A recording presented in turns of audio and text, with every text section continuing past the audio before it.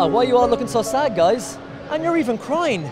Oh yeah, it's our last day here, everybody. I know, but hey, don't worry, because we still have loads of highlights to come. It's day 3 of the BT Young Scientist.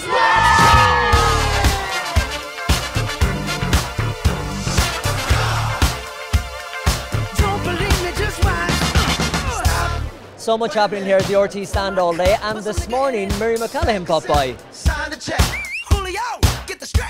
I love it. I come every year and I chat to all the school children, and I love it more every year. It's just so inspirational, and they've so many ideas, and they're such fun, and they're so interesting, and makes me feel we have a great future in this country with all these amazing young people. So what happens here in this studio? Well, sometimes they interview me, which is very interesting, and I lapse into being a politician and don't answer the question directly. But a lot of the time I talk to them about where they're from, what they like here, and we do selfies and we just have a good time. Can you think of any strange question they've asked you or any curveball they've thrown at you? Yeah, they're remarkably. There was an 8-year-old last year who said, "Who's the most difficult politician you've ever interviewed?" I thought that was fascinating, and he was 8 and he watches prime time. Seriously worrying, I know. I was scared of dentists and the dark. I was scared of pretty girls and starting conversations.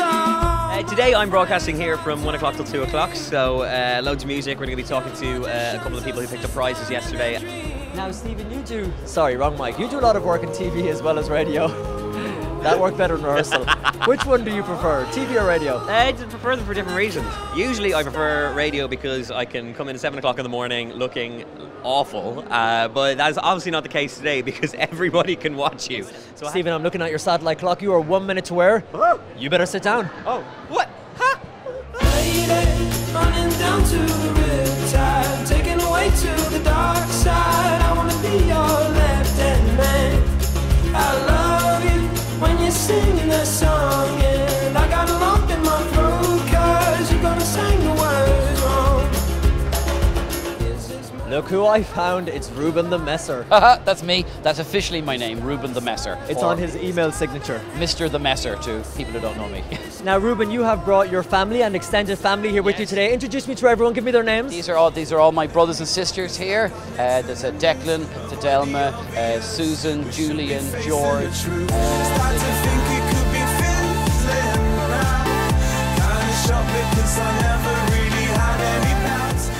And to add a bit of class to proceedings, it's the RT Contempo Quartet.